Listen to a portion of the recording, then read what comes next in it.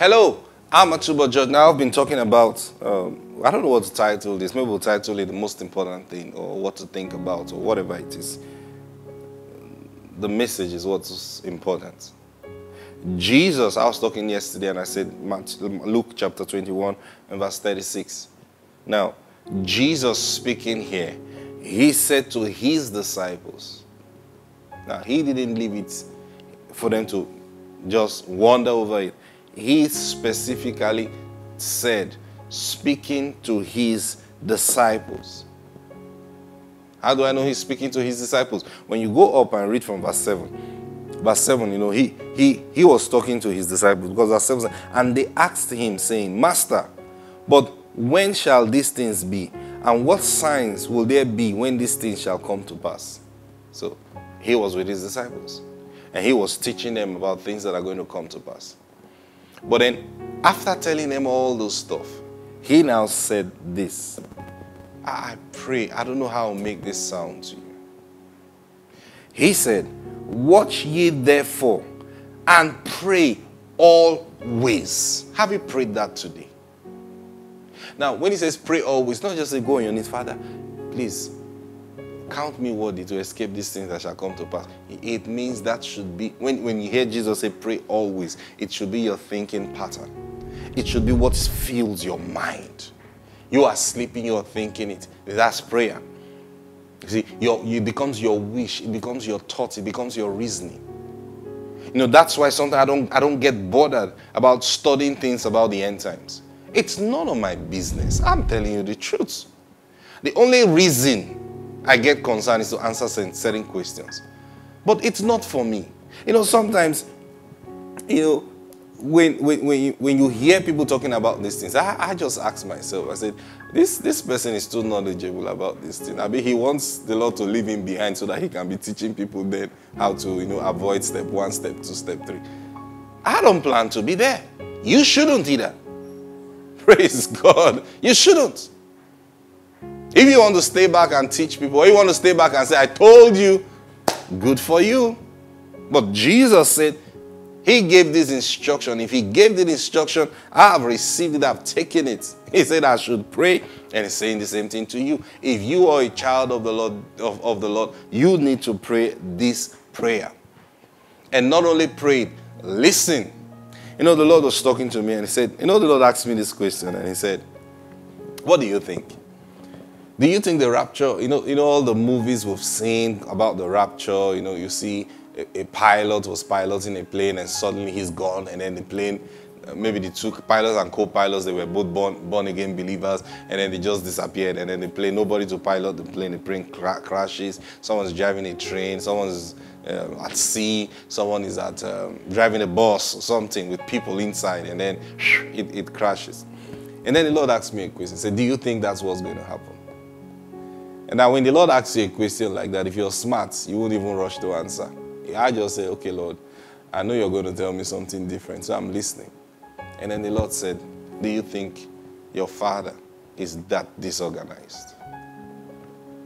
And then the Lord said something to me. I've never thought about it. I've never heard this before.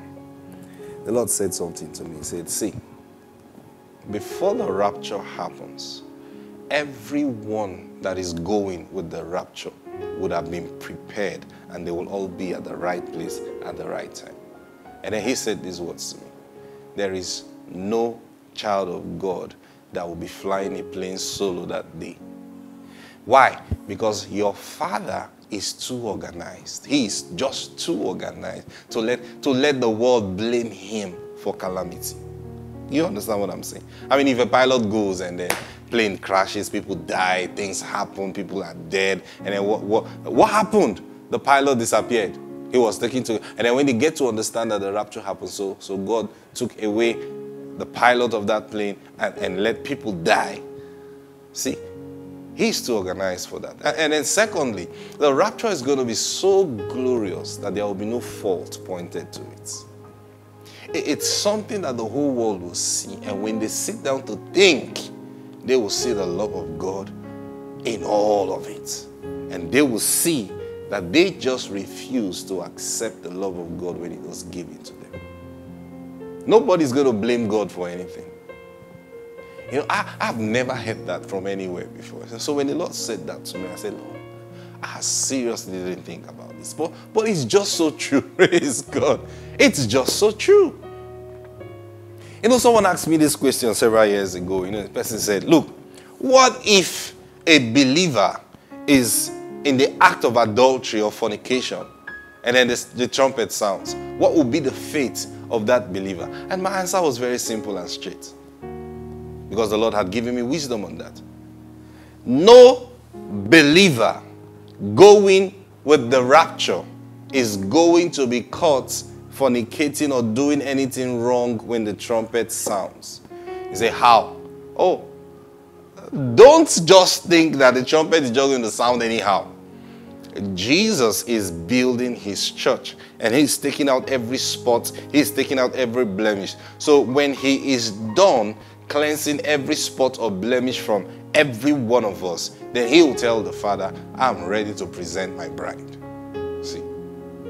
So it is his responsibility. So don't think the Father is going to say, angel, blow the trumpet. I'm tired of everything. Jesus, don't intercede. Blow the trumpet. No, it is Jesus that will tell the Father, Father, I'm ready.